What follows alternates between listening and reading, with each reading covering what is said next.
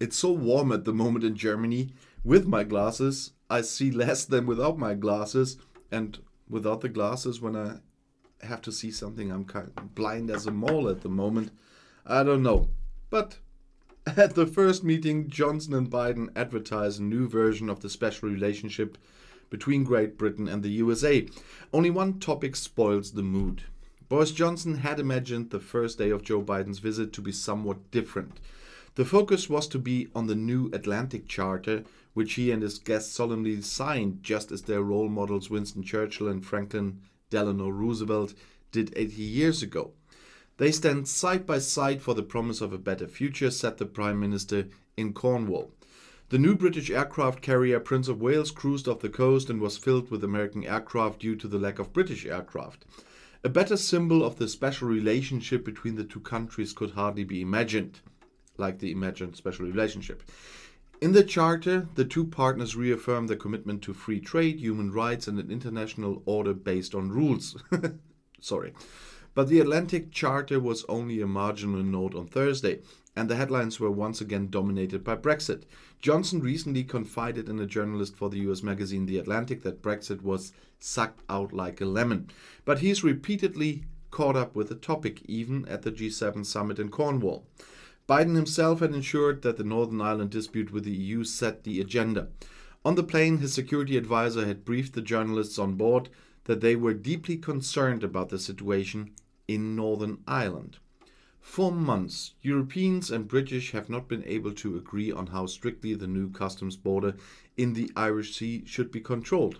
Johnson would like to let everything go on as if the country were still a member of the EU, but Brussels insists on compliance with the signed exit agreement. The dispute increases tensions in the former Civil War province, and the Irish-born US president fears the peace process. In a joint statement following their meeting, Biden and Johnson diplomatically stated that the EU and the UK both have a responsibility to work together and find pragmatic solutions to allow unhindered trade between Northern Ireland, the UK, and the Republic of Ireland. Johnson said Biden did not press him on the Northern Ireland issue. In the past few weeks, however, the US president's team had left no doubt that Johnson was the main culprit. This is how Irish Prime Minister the Taoiseach Micheál Martin understood it. I think the US president says to the UK, let's do the sensible thing. Let's find a sensible, sustainable deal that respects Brexit, the exit treaty, and the Northern Ireland Protocol, the Johnson Protocol. The Northern Ireland question is also not ticked off with a Biden conversation for Johnson.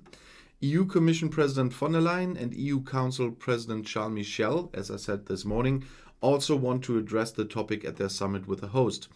Whether the international pressure will impress Johnson is more than questionable. When it comes to Brexit, he will be guided primarily by domestic political considerations. Johnson has also made no progress on long-awaited free trade agreements with the United States. In their statements, both heads of government only confirmed their intention to strive for an agreement. But Biden is not particularly urgent on that one.